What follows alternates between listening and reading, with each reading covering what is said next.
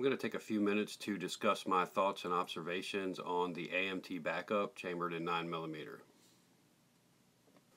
My introduction to this firearm came when a friend of mine asked me to take a look at this gun when it wasn't functioning properly. Upon the initial breakdown and cleaning of this pistol, I discovered it had a broken firing pin, and that started my learning experience into the AMT Backup platform. So when I did get online to try to purchase a firing pin for this gun, I quickly realized that that was not going to be an easy task. There was 0 firing pins available for this pistol online, and I quickly found out that the company, High Standard out of Houston, Texas, had recently closed its doors in 2018. And when they did auction off their assets, they didn't go to one person or one company, so everything kind of got scattered in the wind. I did come across some research that suggested that their machinery actually got shipped out of the country, and a few of their employees actually started at another company called Interarms when High Standard closed their doors. The only replacement parts that I've been able to find for this pistol are used. And to make my situation worse, apparently the 9mm version of the Backup is a bit harder to find parts for, just due to the fact that the 9mm was the least popular version of the Backup. As of right now, which is mid-2019, the sites that you can actually find used replacement parts for the Backup are Jack First Inc., Numeric, Sluter Shots, Interarms, and of course eBay. There is one company that is selling new production springs for the Backup, and that is Wolf Gun Springs, but for some reason they don't make one for the 9mm. So eventually I settled into a daily routine of checking the sites for updated inventory, just in hopes that a firing pin would become available. After a while, I realized that I wasn't going to be getting my hands on a firing pin for this pistol anytime soon, so I started looking into alternative solutions.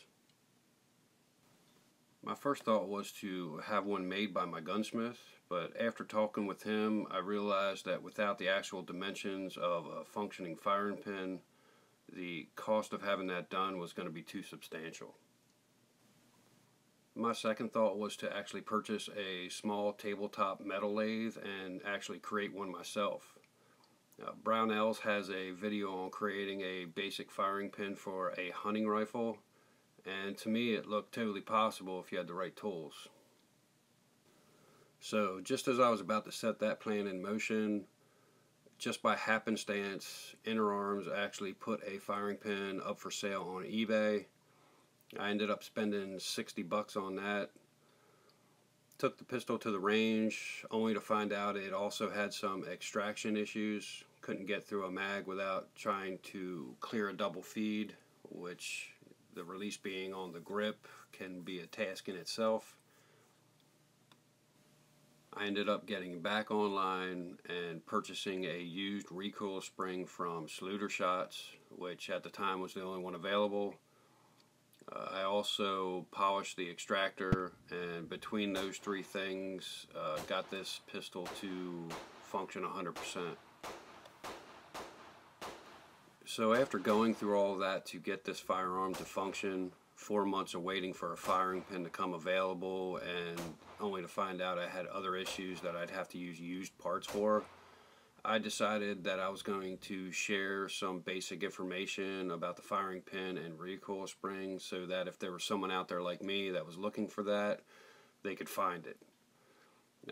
Maybe somebody that was in need of a firing pin and also had access to a metal lathe and had the abilities to create a firing pin, or knew somebody that could.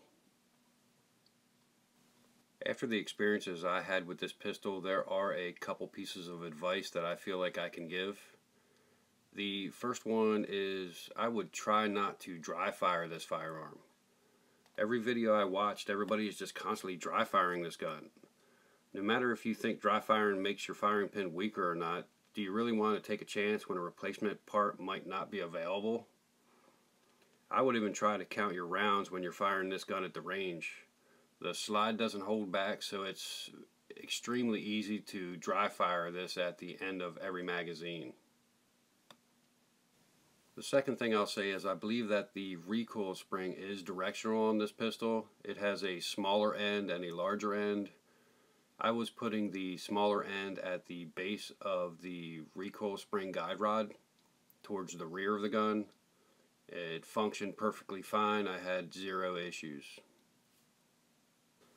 So in the end, I don't think this would be my first choice in a carry pistol, even though in my opinion any gun's better than no gun at all.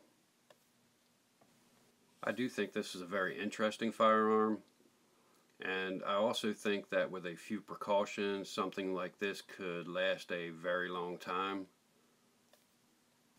With that being said, the amount of used replacement parts that are available now for this platform, that list is just going to get shorter and shorter, and the parts for this are just going to get harder and harder to find.